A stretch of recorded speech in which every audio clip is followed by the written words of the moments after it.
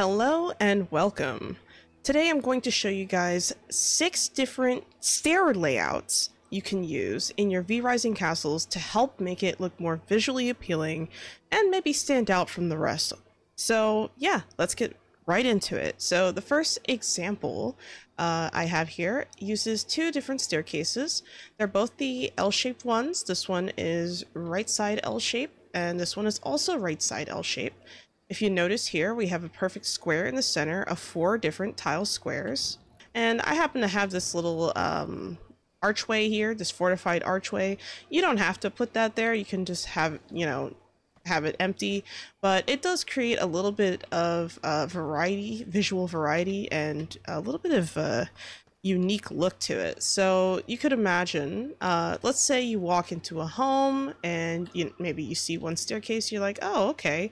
And maybe you'll head up this way. I'm actually going to switch to my wolf horn to be a little bit faster. And maybe you'll go this way, maybe you go that way. There's a room on either side, or there could be rooms heading this way or the opposite way. And then you go back down the stairs, but this time you're in the second half of the castle. So you could close up the center. There's plenty of things you can do here, but I just wanted to show with just one simple square and having 2 L-shaped right side. You could also do this with left side. You could do a reverse of this. With L-shaped staircases and a square in the center, you already have an interesting looking doorway here. And in a way, if you were to put, let's say, castle pillars here to maybe spruce it up a little bit, maybe add a little bit more believability to this build, now you have a new hallway area here. Maybe this might be a long hallway. Maybe this is an L-shaped hallway. There's a lot of different things you can do with this space. Let's move on to example number 2. So for example number 2, this is something that I see in a lot of castles, very classic, where you'll have 2 different staircases that are usually both, opposite sides of each other. This is something that I see in a lot of castle builds, but just because it is popular doesn't necessarily mean that it is a bad thing. So I figure I'd add it here. For example number 2, we have 2 different staircases. So we have the right side L shape and we have the left side L shaped staircases. And then in the center, this could lead to a much bigger room, maybe a dining room, maybe an arena, maybe something else. You could maybe build a bunch of squares. A bunch of floor tiles going through here, and then you could connect it and maybe have like an overview of something. You could also make a balcony here or something to maybe look outside and be like, oh wow, nice balcony. This area down here could lead to maybe a little cozy room in the back. You could have maybe one doorway here to the center that leads to a bedroom. I mean, you could also, something else that might be a little bit more advanced would be if you were to take 2 sides here, right? And maybe you'll have a hallway this way. Maybe you have a straight hallway going this way. And oh, if I turn right here and, I go through here, okay, that's different. You could just like close this up, right? So you have different combinations of things you could do. And by doing this, by adding this space here, this also kind of gives you an opportunity to add a little bit of decoration, even if you don't decide to incorporate 2 hallways in that space. So, for example, you might have like a statue here and a statue there for some symmetry. And maybe you have 2 different things, 2 different walls on each side blocking that path. And you could do things like, for example, you could put like maybe a fireplace here. You could put, maybe a little couch here or something. Maybe a nice little cozy area. And usually when you see a little cozy area like that, it's probably one square or one tile further back than what I'm currently showing you. But I hope this kind of gives you like another idea of what you could do with just 2 staircases in this case. Let's go over to the next example. I'm going to show you guys example, I think this one's number 3. Yep, this is example number 3. This is what I like to call the bridge. This is also an incorporation of 2 different staircases, L side and R side staircases. So this is basically the exact same staircases you saw here. And instead of having the staircases face the inside here through the center, now you have them through the sides, and that creates kind of a bridge here. Now, I like to call it a bridge because obviously it does look like a bridge, right? And what's really cool about this is that in theory, you could set up maybe some foundational squares here, create like a little balcony or something to like an outdoor area. You could maybe use this to create a pathway to a long hallway. That is also a really good option. Something I like to do is maybe put down a fireplace in front of this area. So for example, if I were to take my decoration here and let's say I had a fireplace here, now I've created kind of a living room or lounge area, and you could put your sofas and stuff here, and behind the fireplace you could leave about 1 square distance away, or 1 square distance, or half a square even, and you'll have plenty of space to move behind it, and this could lead to like a private room. I did something like this in one of my castles so far that I'm kind of working on, and I'll show a picture of what I'm talking about here, of what this particular layout could look like with furniture. So that way you guys have a better idea as far as like, you know, an example of the bridge in context. So let's look at the next example. This is example number 4. This example is different from the others because this is something that uses a thick staircase, so a double wide staircase leading up to 2 other double wide staircases. Now you could also do this with the singular staircases. This doesn't have to be double wide, but I just use double wide just to show a little bit more variety because we do have 2 different types of stairs. So if you notice here, this brings you up to another square in the center, and you can either have like maybe 2 different hallways leading out or going in other directions, or maybe you might have just one big gate. So like for example, if I were to take this wall here and do a wide entrance, right? Well, actually, let me just remove this so you guys can see. So if I were to do a wide entrance there, for example, that could maybe lead up to a completely different part of the castle, maybe an outdoor area, maybe it's a dining room, you know, maybe it's a library. You can literally put anything you want there. Another option too is because you have this square space, you could, in theory, maybe make a small sitting area that maybe leads up to bigger and better things.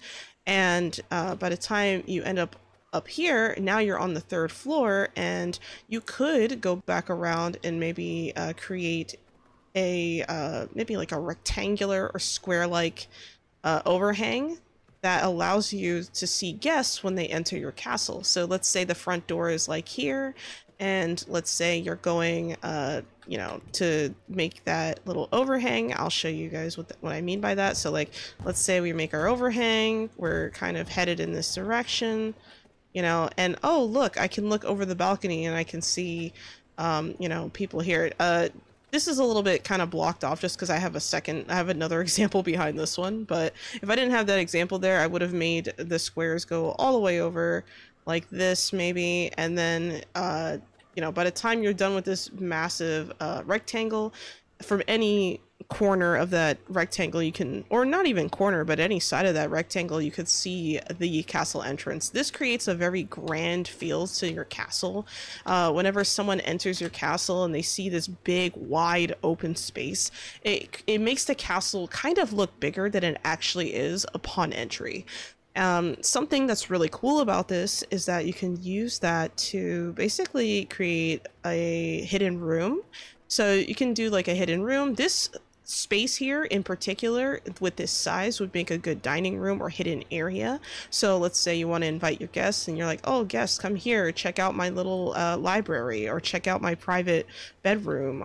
And the thing is, because this is double wide, you could cut it in half. So now you have 2 rooms, right?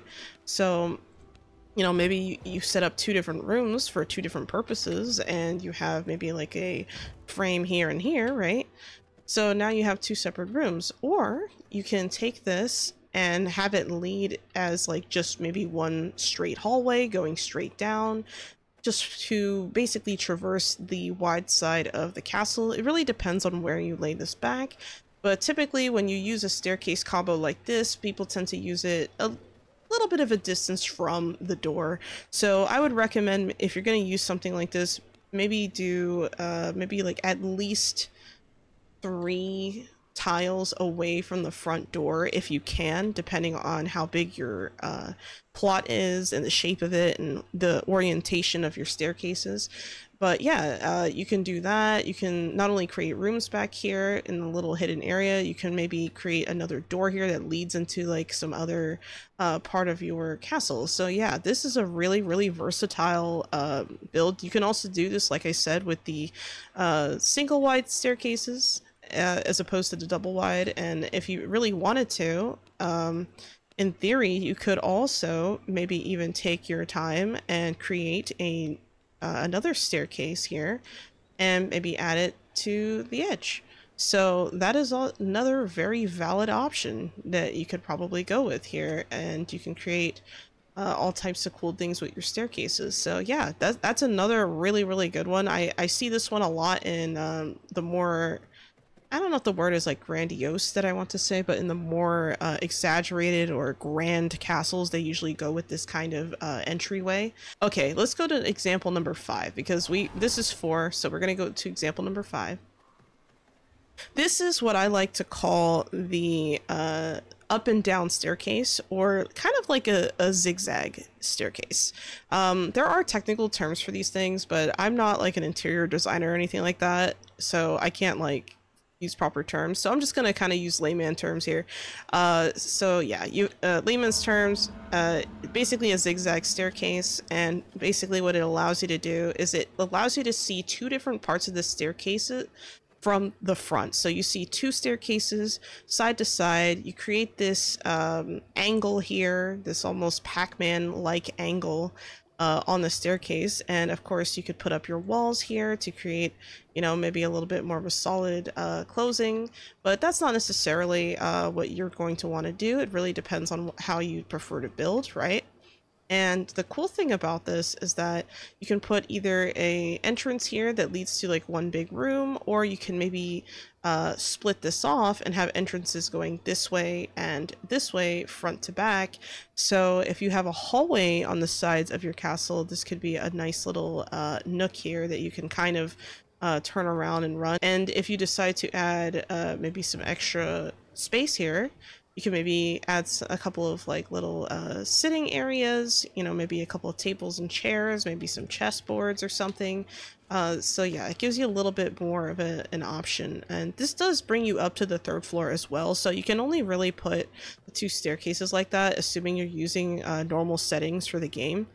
And yeah, so if you're going to do a 3-story castle, the zigzag method is also really nice. And it looks really cool from far away as well. So I would recommend using something like this on the outside of your castle. So if you have like a garden in the front, but you want to be able to traverse all the way up to the 3rd floor without having to go inside, a staircase like this could actually look really nice if you put it like maybe on the front of your building or on the side or something like that, and it could definitely fulfill that purpose and be really just visually different. You don't see this layout a lot. The zigzag layout I don't see as much. It's not as popular as like let's say this layout here with the double wide staircases, or even this one, which I like to this is one of my favorites as well. So that's another good one to look at. And last but not least, we're going to look at example number 6. So example number 6 I put together here is actually also 2 staircases. So this basically does the opposite of what the double wide does. So for example, this staircase is a straight single staircase, just like the zigzags, right? Which I should have mentioned before. This is not an L-shaped staircase. These are straight staircases. So if you put a straight staircase here and a straight staircase there, as people are traversing up and down, you could put like a nice little balcony area here, you know, in front. So like, for example, let's say I add like a little balcony here, you know, and I'm kind of looking, right? Just imagine, and let's say the castle entrance is like over here somewhere in the distance.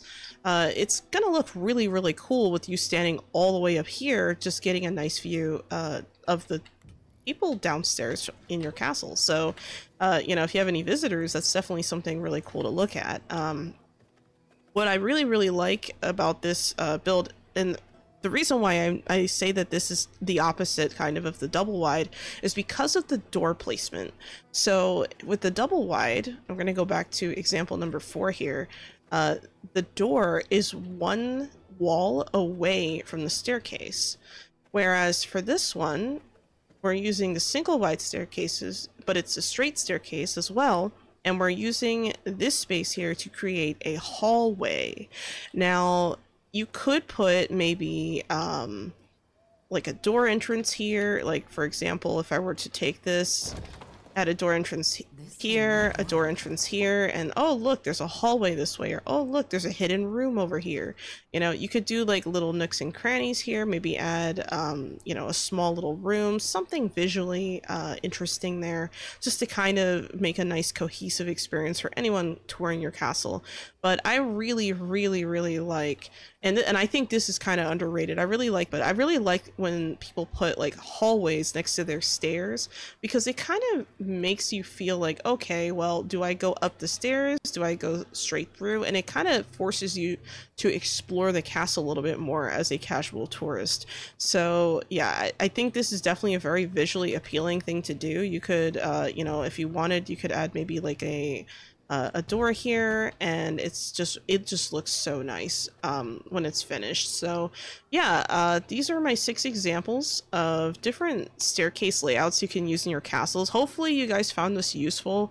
I get a lot of questions about layouts. I decided to just do one focusing on stairs for now, but if there's other ones you'd like me to make sure to leave a comment down below and underneath the video, and I'll take a look. I read every single comment, so feel free to let me know what it is you guys are struggling with when it comes to building your V-Rising castles. For those of you who don't know, my name is ShillowQ. I am a Shillow Eats Quaintly, Reaper, and Guide to the Underworld. I stream 3 times a week on Twitch, Kick, and YouTube. And if you want to catch me playing some V-Rising, you can catch me on Thursdays. Thursdays is when I usually stream the game. So I do a lot of castle decorating on stream and things like that, so feel free to stop by and say hello. Anyway, I hope you have a wonderful day, and as always, Sholo out.